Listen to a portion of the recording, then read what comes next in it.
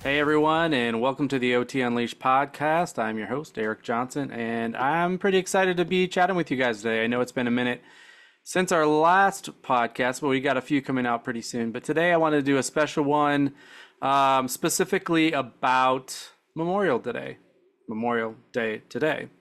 Um, it's a big deal for me for a lot of different reasons. I think that one of the things that I want to kind of chat about is a little bit about how I see Memorial Day, some of my takes on kind of what's going on with our world, um, and just honoring a couple of the guys that really meant a whole lot to me that I lost in my time in the service. So first thing I just wanted to say is one, I hope you guys had a great weekend. I hope today was meaningful to you and if you're listening to this podcast from outside the United States, which I do have quite a bit of different foreign countries listen to the podcast, but if you're listening to this from the other countries, today we celebrate Memorial Day in the United States. And it's a day that we look back and honor the sacrifices of those who gave the ultimate sacrifice. They decided to volunteer for their country, and they died. And our country is where it's at because of those men and women who did make those sacrifices. And so today, I just really wanted to chat a little bit about that. It means a whole lot to me. You know, it's really interesting. It was an interesting day for me specifically. You know, I woke up and my very first thought was Raymond Alcaraz. Ray is, one of my buddies who I served with in Afghanistan, and he died very close to the time he was supposed to go home. We had become friends over the course of the deployment, and let me just tell you a little bit about that time. But I'm not going to talk about it right this moment. But Ray Alcaraz was the first person I thought about, Sergeant Ray Alcaraz, and Ray. Incredible guy. But Memorial Day, so I woke up. My first thought was, I want to mow the lawn. I needed some time to myself, and when I mow the lawn, it's nice because nobody bothers me for the most part. I can put in my headphones and just kind of be in my own headspace. And I started to mow, and I realized that the grass was very wet, and I wasn't going to be able to do it. So that quickly evolved into me jumping in the pool with my son Fox, and my sister and her husband had just gotten home from a vacation, and they joined us. And for the next couple hours, we just spent some time in the pool, and it was great. I get pretty emotional on days like this because I think about, the fact that I can jump in my pool, the fact that I have a pool, the fact that I live in a place that my family can live across the street and jump in the pool with me. We're free here, and I'm so thankful for that. And I feel safe. I feel safe in America, and I know a lot of people don't feel that way, but I feel safe. And I also in a space where I think about those people that are thinking about their family members who passed away, the ones that didn't come home. And I think about the ones that didn't come home, but I think about their family so much, and what this day means for them as compared to Veterans Day for us. And so I thought about that quite a bit.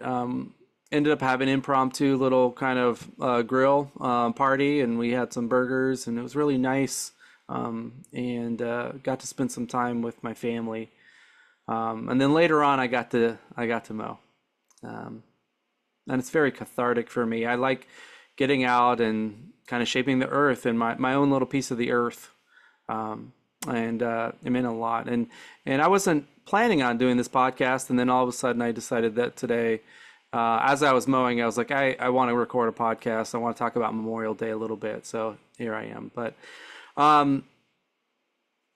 more Memorial Day, a lot of people, there's a lot of people that are out there that want to speak for veterans, or people or maybe even some veterans that say, like, oh, don't celebrate, like this should be a time for, barbecues and everything like that. But no, no, no, it is a time. It's a time to celebrate.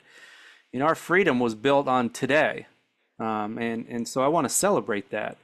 Then I want to think about those people. I want to think about those people who died, and I want to celebrate that our freedom was built on that sacrifice. And so I think it's okay. And I think if you are out there, if you're listening to this and you are celebrating, you absolutely should be celebrating, and I'm glad that you did enjoy today. But I do ask you to think about it, like, why do I get to celebrate today? Why is it a space where we get to take a day off, think about these things, because there was sacrifice involved.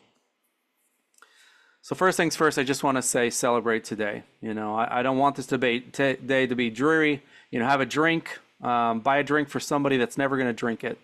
Maybe it's a family member who you lost or somebody that a friend. I talk about mental health quite a bit. I'll probably do some solo podcasts about mental health with veterans and whatnot. But one of the biggest things that I say is veteran mental health is kind of based on people supporting you. There's programs, all kinds of things out there.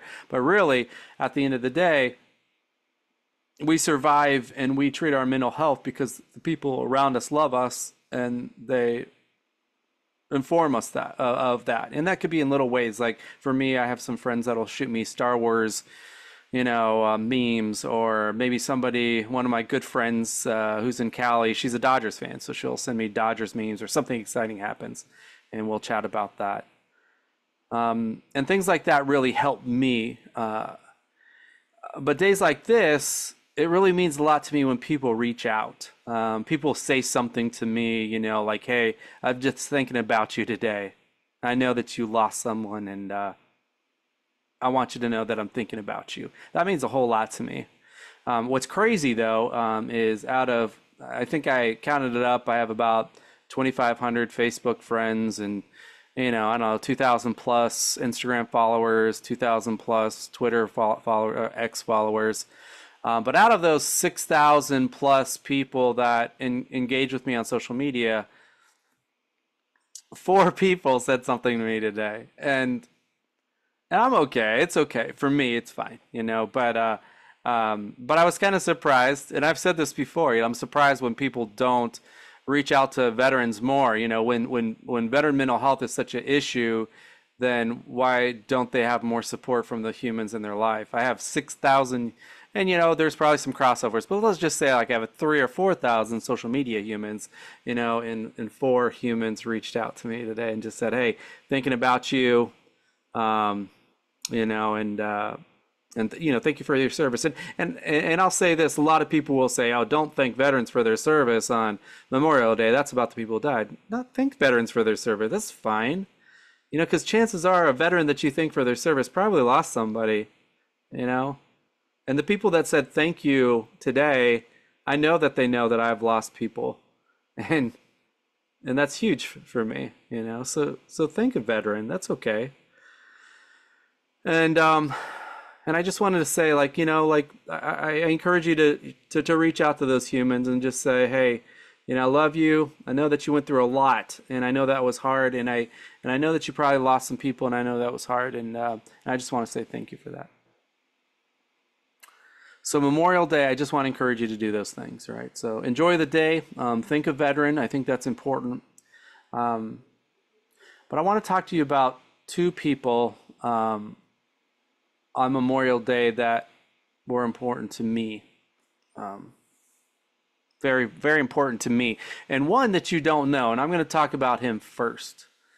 This guy's name was Major Daniel Holland. A lot of you didn't know that when I was first in the Army, I enlisted when I was 19, and I was a animal care specialist, or a vet tech, right? So I took care of a lot of military working dogs and different types of animals and whatnot.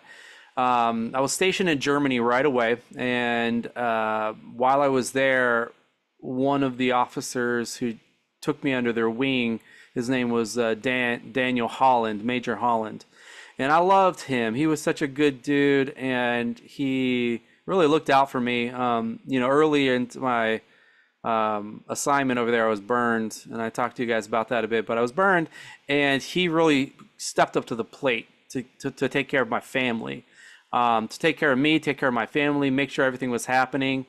And I really appreciate him and another young woman named Melissa Diaz, and she's not Diaz anymore. She's married.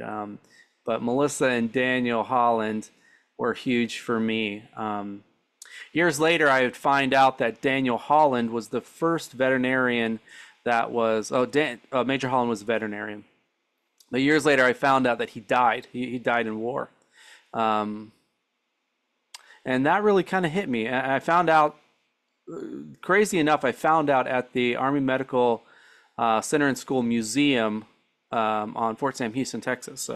I was just looking through all the exhibits, and I went to the veterinarian one, and I saw that there was a special award for Major Daniel Holland that had paid the ultimate sacrifice, and and that was really tough. But Major Holland, thank you, for your service. He was over actually doing a veterinary mission that was more for sanitation and making sure there was vaccinations and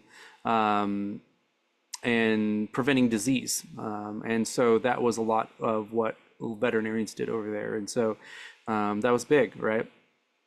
Thank you for your service, Major Daniel Holland. Thank you. And some of you guys know the story of Ray Alcaraz. Now, Ray and I had a little bit tighter of a relationship. I deployed to Afghanistan, actually went in December of 2009, did a pre-deployment site survey, ended up going there for the full deployment in January of 2010. And we were a tight little team. Our Charlie Med, we were tight. A lot of good guys, a lot of good gals. I became really close with a lot of those people. Teresa Timms was my battle buddy. She's amazing. And she and I were mom and dad. That's kind of what everybody called us, because we were both captains, and all our Joes, we'd kind of like corral. And of course, our first sergeant commander, of course, they were in charge, but we were mom and dad, right? I was OT, she's a nurse, kind of made sense, right? Got very close with them. And one thing that you don't understand about, I think, people that are deployed,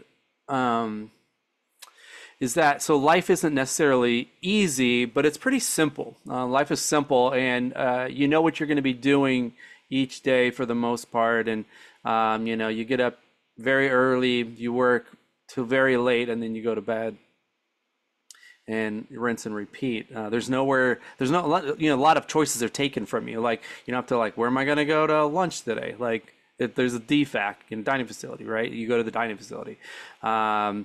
There's shoddy to no internet, so it's not a whole lot that you're doing there. Because you're working all day, there's not a lot of downtime stuff that you're working on either. You just are doing your job. And whether that's kind of prepping for something that might happen, or maybe somebody was hit. Some of you guys don't know, I was actually the first occupational therapist to deploy with a brigade combat team, which is a big deal, right? So that was really close to the fight. So all those guys that I worked with were actually going out and boots on ground. And I went out with a couple times with some of the engineer teams and whatnot. But one of the things that was so remarkably interesting to me is that when we spent so much time together, and people talk about brothers in arms, sisters in arms, it's true. Like, we literally became family, for better or for worse. Of course, we bickered, we argued.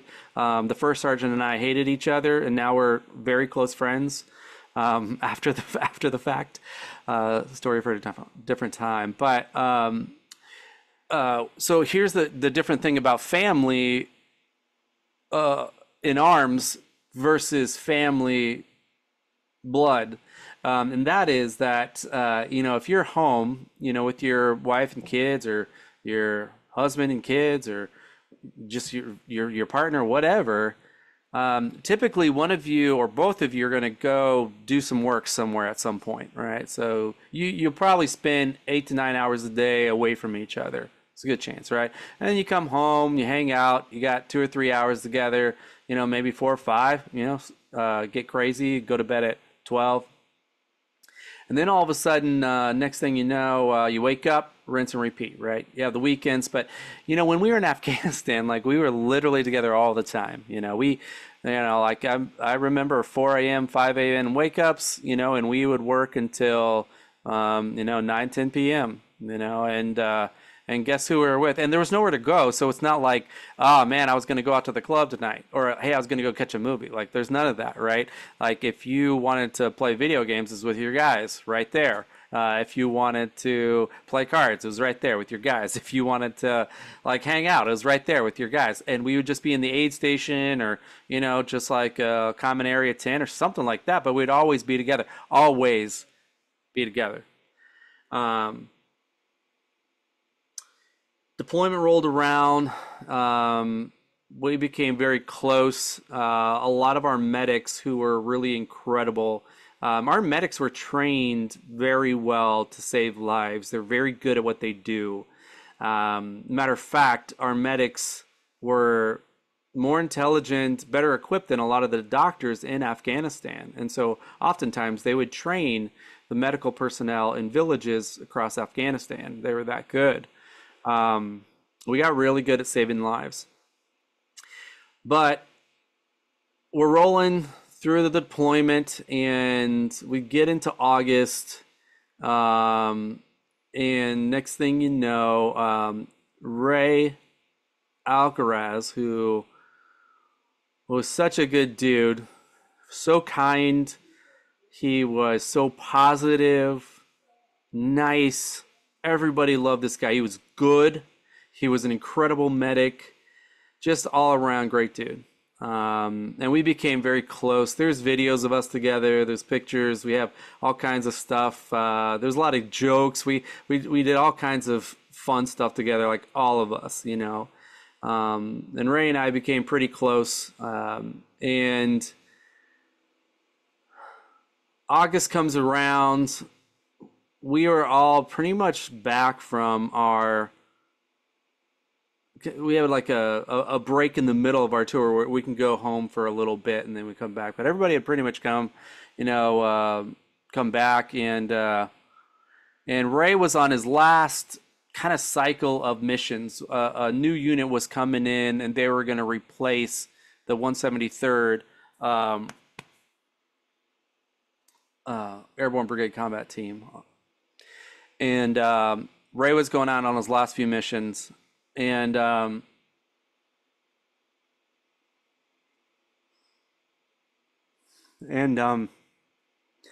he a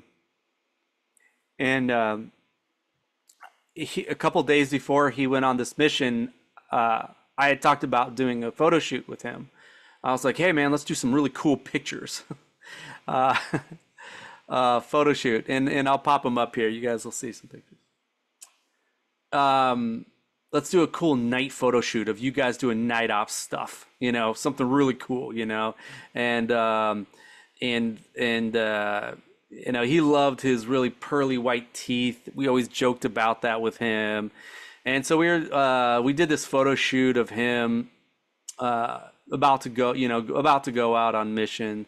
And I want to say this 2 or 3 days before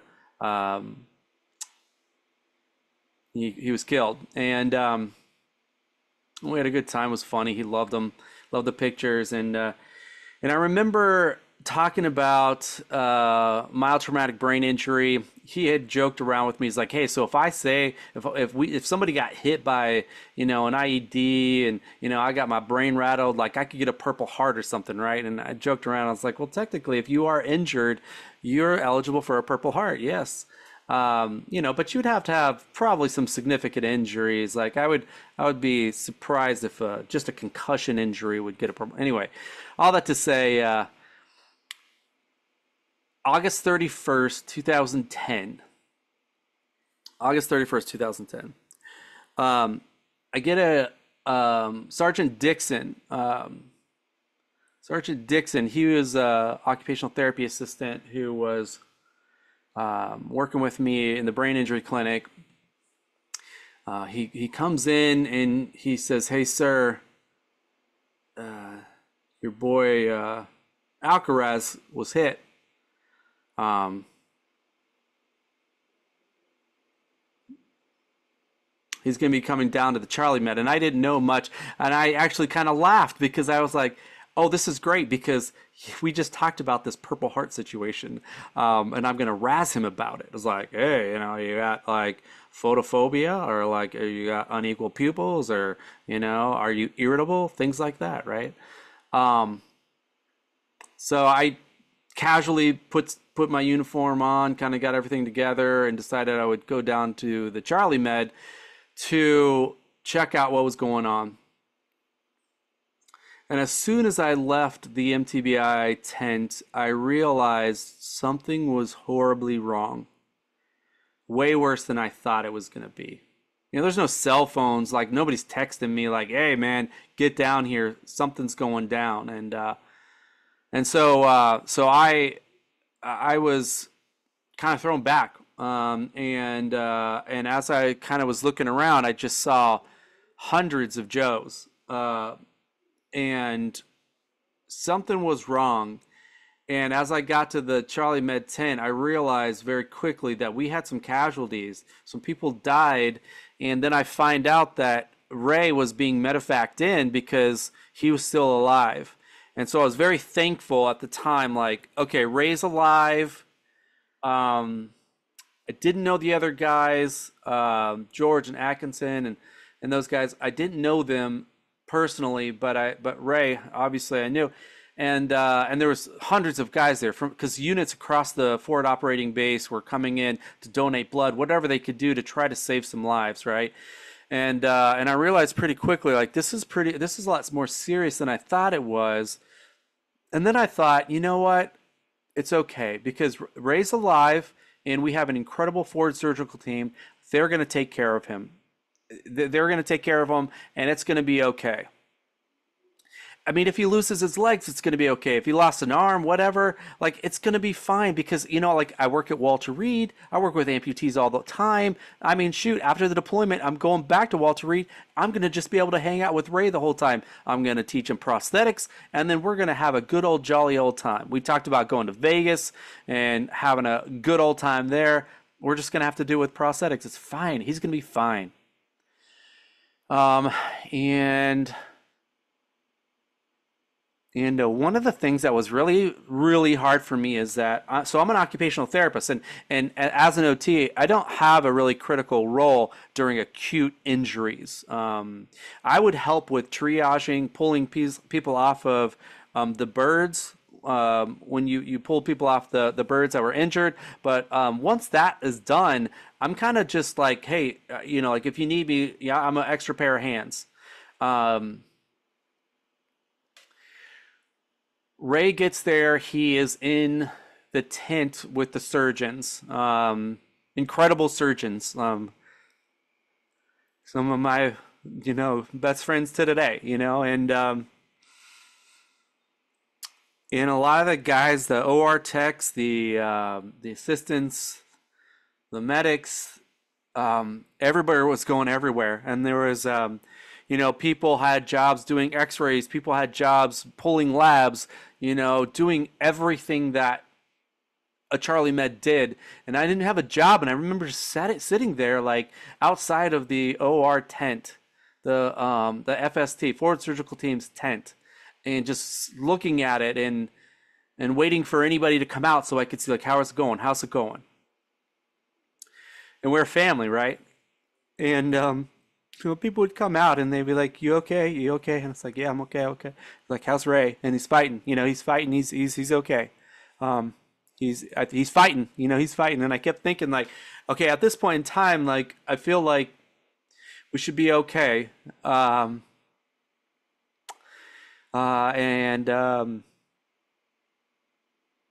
it's a little fuzzy, but I remember thinking a lot of things. Like I was thinking about his mom, dad.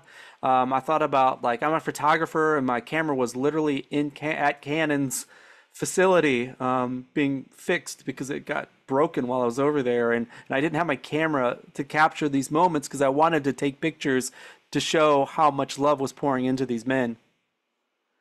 And in my memory, we got mortared. We took IDF, indirect fire, on the fob, and when that happens, you have to go into a bunker. And you go into bunkers, because it's possible that you could get more incoming fire.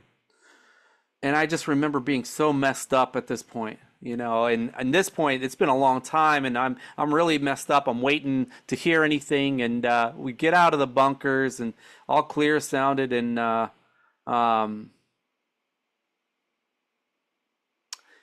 and then I hear we lost him, and it was really hard. And I remember the chaplain. He came up and he grabbed me and he held me and he said, "We have to make it worth it." And I collapsed and he held me, and it was really hard.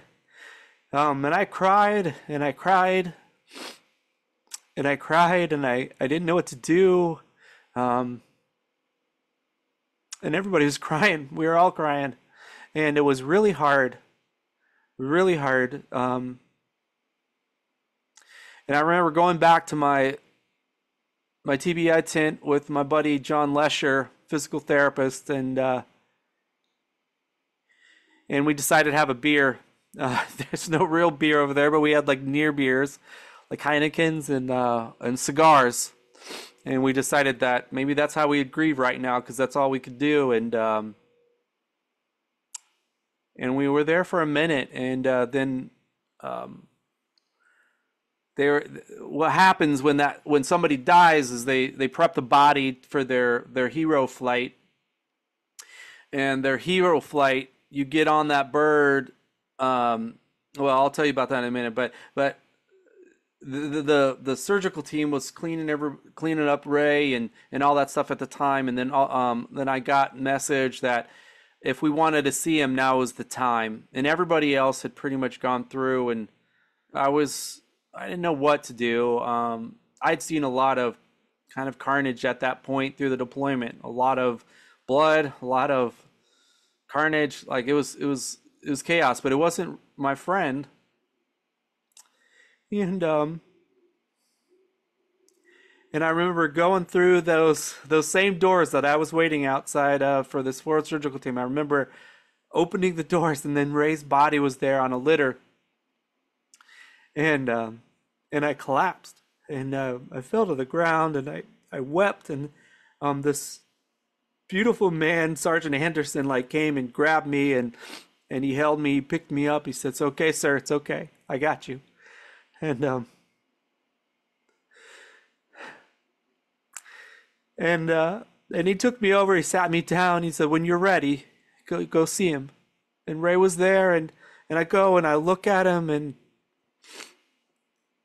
he looked at peace. He was just Ray.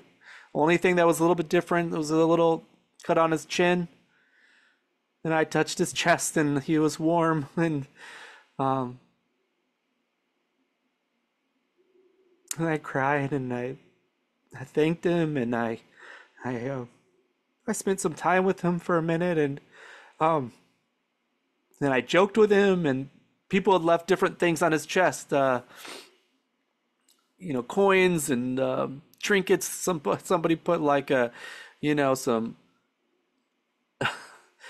the whitening strips, um, and I wrote on a dollar bill, just all his debts were paid for me because he owed me some stuff. I put a dollar bill on his chest, and that was the last time I saw him. And Ray, and then the hero flight, right? So four guys died in that. It was an IED blast, improvised explosive device. It hit one of our vehicles. Three guys died pretty much right away. Ray was alive for a bit. And the hero flight is interesting. So what happens with the hero flight is they have one flight out from your unit, and it goes off with a helicopter. There's usually two birds. You always have a chase bird, um, and they loaded the guys. Some of the medics were, for lack of a better term, the pallbearers, people holding the litters, taking them to the helicopters, we're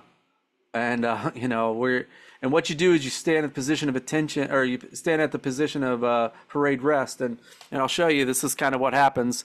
You'll be at the position of parade rest, and then as the heroes come down the flight line, you stand at the position of attention, and then you render the last hand salute.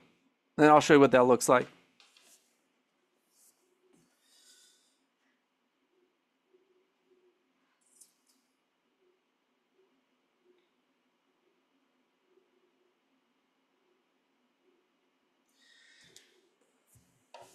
And the whole flight line does that. And it's very emotional. The chaplain's there. He talked to you guys, and you jump. And the funny thing is that the guys almost dropped Ray getting on the bird, which was just kind of a funny story because Ray would have laughed at that. But business as usual. You have to keep going. There's a lot of things that happen right after that. There's a lot of grief counseling. There's a lot of traumatic event management teams, mental health teams that are helping us process all this stuff. And one of the last things that happened is that the units hold a final roll call and a goodbye and a salute to the fallen heroes. And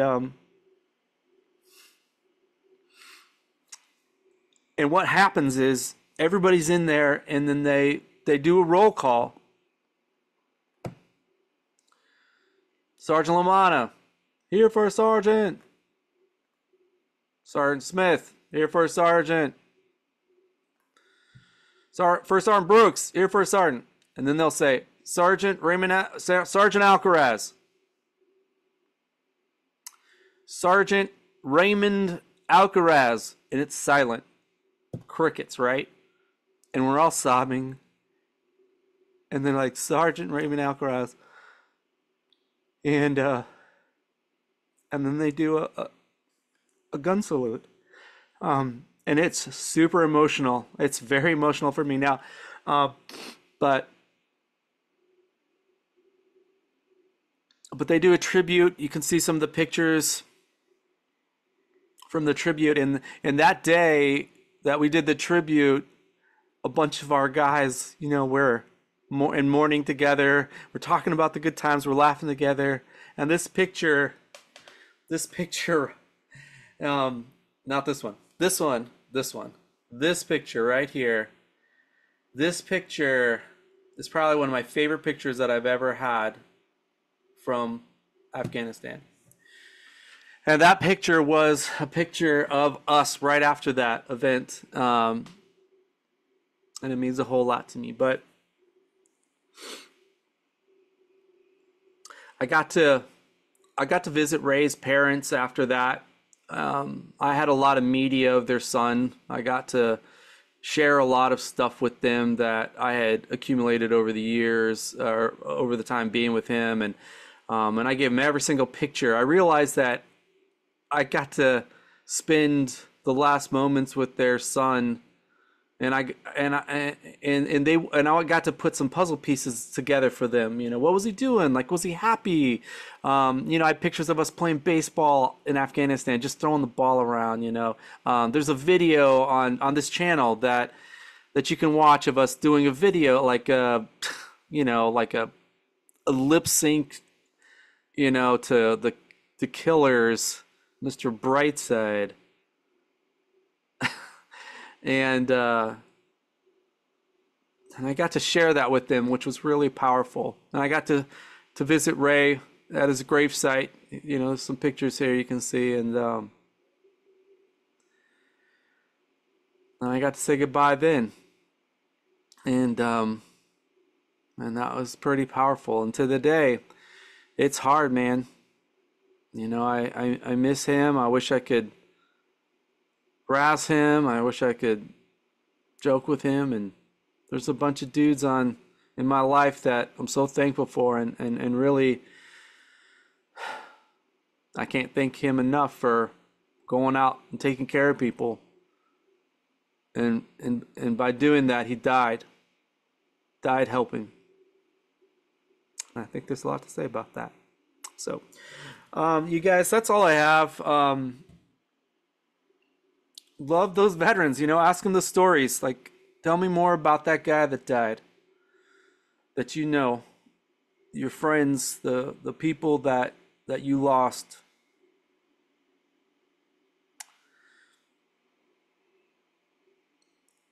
It's not easy coming home, y'all. It's tough.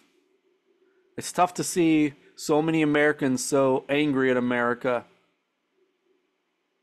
I wish that you could see the chaos that's in the world firsthand. I really do.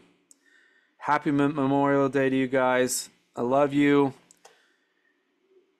To my brothers and sisters, Godspeed.